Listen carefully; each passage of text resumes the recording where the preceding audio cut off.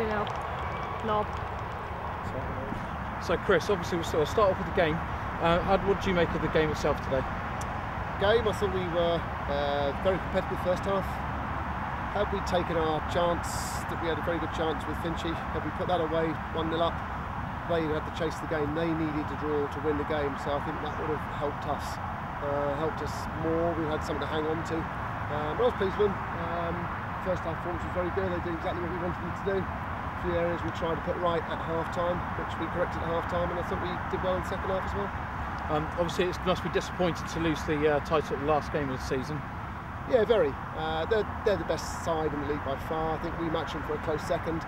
I think the girls are handicapped in this league because we don't get enough hard games. I think a lot, as you look at the league table, both teams are well into the 20s on points, next team's on about 12, so they don't get enough match practice at a decent level. And I think when it comes to a bit of competition and when they go behind, they don't get enough, haven't got enough match experience to actually know what to do in those situations. And I think we're winning games comfortably, and that doesn't do us any favours really. Does it make it worse that it's your arch rival Southampton? Of course it does. Yes.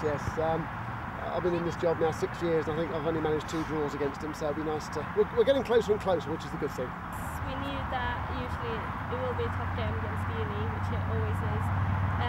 We've had 2 really bad games against them earlier this year where we lost 3-1 and 6-1, and we really wanted to take them on the last game of the season, but it didn't happen, and we're really disappointed in the team. You got put in goal, and unexpectedly, I suppose. What was your emotions before the game? I was a little bit confused because there was a lot of back and forth, and I couldn't prepare myself properly for the game. And when the whistle went, I tried to do my best to get my head in the game, and it was still really difficult because I was still really nervous. But at the end of the day, I thought I did a pretty good job to not have been prepared at all. And you lost your goalkeeper to begin with before the game started, and then you put Charlotte Mayland in there. What did you make of her play today? Fantastic. Yeah, I've got no problems there at all. They're 2 different types of keeper. One is stronger in one area and another stronger in other areas, and I had no problems with Charlotte coming in at all. No, fantastic. Looking forward to next year.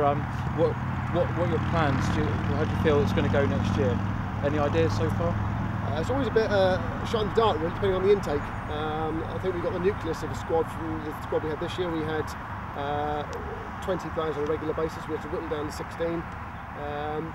Generally, the squads get stronger and stronger year by year. We seem to get more players coming through of better quality. So, if the form books go as they do, we should be better and stronger again next year, which is fantastic.